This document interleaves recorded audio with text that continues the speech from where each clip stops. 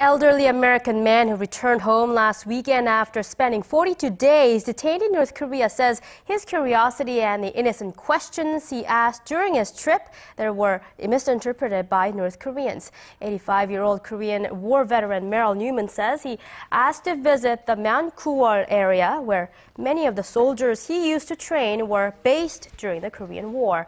He said the North Koreans grew angry when he asked whether the soldiers who fought in that area might still be alive, and if yes, could he meet them. He also expressed hope for the release of Kenneth Bae, another American detainee who is still in North Korea.